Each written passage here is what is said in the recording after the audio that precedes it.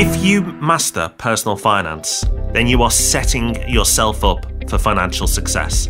But so many people fail to get it right, and some only do a bit right. So this week, we're going to get you organised. We're going to run through a series of steps to make sure that you and your finances are in good shape. Now, you may have heard some of these before, but some of them are probably going to be new to you because we're not taught this stuff. Personal finance is not on the agenda at school. We don't get taught about budgeting and all these disciplines and measures that actually are quite basic, but never passed on to us. And the first thing you need to understand, the amount you save, or the ability you have to save, is after your income, minus your spending, what is left is your potential savings. Now, what a lot of people do is have income and spend until there's nothing left. So they go, right, this is my spending account. But actually, once you've spent what you need, then if you have the discipline, you can put the rest away in savings.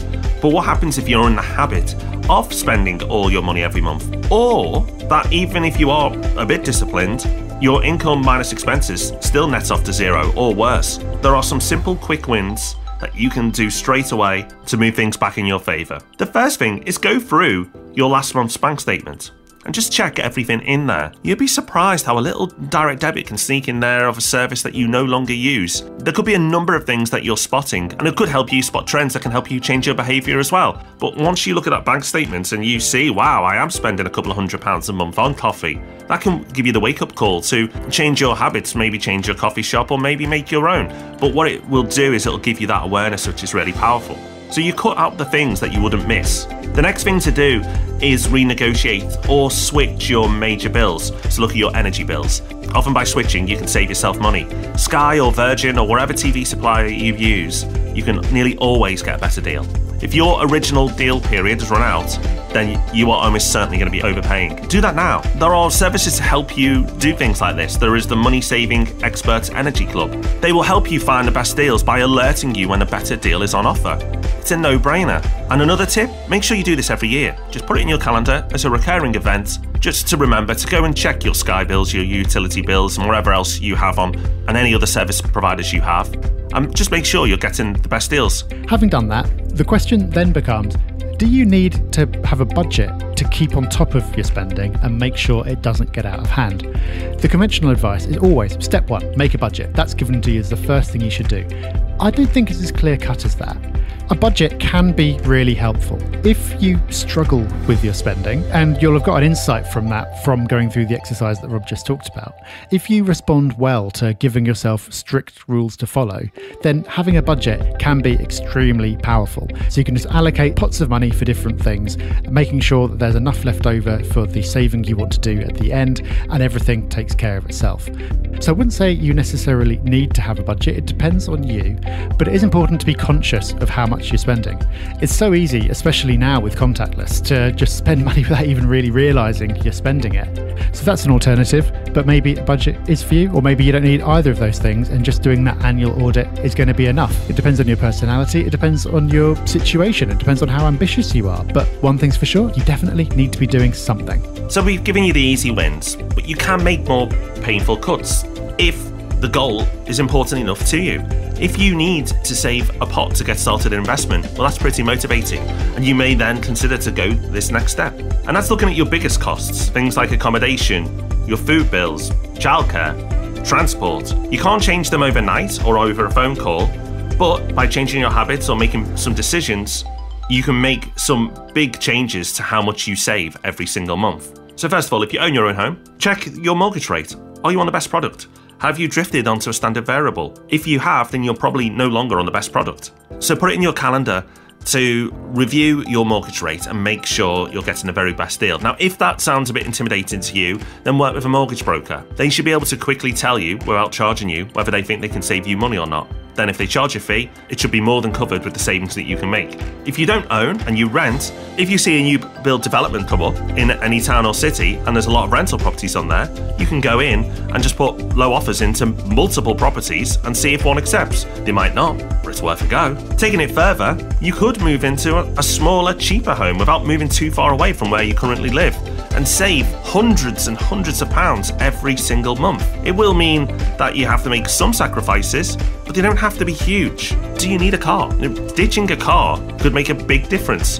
Or if you live outside of a city, do you need all the cars you have? Don't just dismiss it, think about it. Because if you can do that, again, you're going to be saving loads of money. So you don't have to do all of those suggestions that I've just ran through, but if you do one or two of them, the state of your finances in a not too distant future are going to be looking a lot more rosy.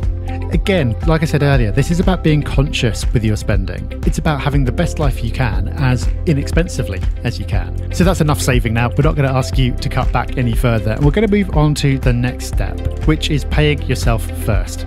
This is an idea that comes from the book Rich Dad Poor Dad, and indeed a video about the book Rich Dad Poor Dad, which we'll link to in the show notes. The concept here is that now you should know how much you're able to save. It should be at least something, and it should be more than you were saving before.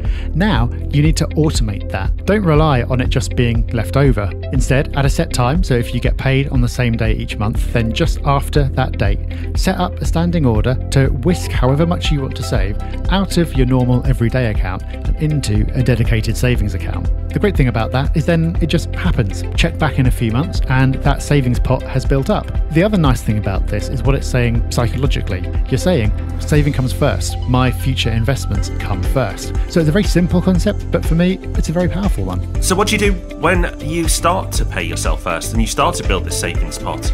Well, you need to build an emergency fund first and foremost, because if you don't, you could get yourself into trouble. So save up at least 3 months worth of personal expenses. Now, the amount you save will depend on your personal circumstances, and other factors will come into play as well. Your general tolerance to risk, whether it's just for you or if you have other people dependent on you, like a family. So you've gone through, you've optimized your spending, you've automated your saving, you've built up your emergency fund. Surely, time to invest now?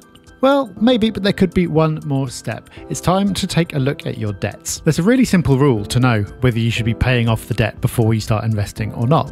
And it's this: if the interest rate that you're paying on your debt is higher than the return you'd expect to make by investing that money, then you should pay off the debt. In other words, if your interest payments on your existing debt are £100 a month and your investment could bring in 70, then obviously you'd be better off not making that investment and just getting rid of the debt first. So if you've got credit card debt, that normally is a contender to pay off straight away because the interest rate could be high. On the other hand, a lot of people have got old style student loans where the interest rate is really very low. You might choose to pay that kind of loan off. So now you really are ready to invest. So when you get going, don't stretch yourself too thin. Remember, you'll need to cover the costs until your investment is up and running. And then once it's up and running, you may have a bit of a void period to begin with. And then when that income does start to build up and turns into savings, be patient. Let that pot accumulate, first for security reasons and then for investment reasons. Because before you know it, that pot will be sizable, and then you can reinvest and increase your income even further. So we've talked a lot about saving, and that is really important. Saving is the cornerstone of personal finance, but it's really important to recognise that controlling your spending is only half of the equation. As we said back at the start, the amount that you save is the amount you earn minus the amount you spend. So cutting the amount you spend is great, but it has a flaw to it. There's only so much you can cut away. So once you've had those easy wins, you've optimized as much as you can, then it's time to flip it and start looking at the other part, which is your income. And this is much harder to give advice about because it's different for every person, but it's well worth spending some time thinking about. So a quick win for most people is just going through your house and going, what do we not use anymore? And list it on eBay or Facebook and bring in that revenue. There's nothing in here that's going to take effort for you to understand. Once you hear it, it should all be pretty intuitive. And really, that's all you need. There is nothing complicated about this. You just have to do it. Everyone's only got a certain amount of time and if we're honest, a certain amount of energy that we can give to this rather than other parts of our lives. So make sure that you're investing that time wisely. But do get into the habit of those regular reviews. It only has to be every 6 to 12 months, and that will make sure that you're staying on the right track. And it's incredible the big difference that these tiny little actions can compound into. So there you have it. You know a bit more now. If you really want to know more, make sure you subscribe.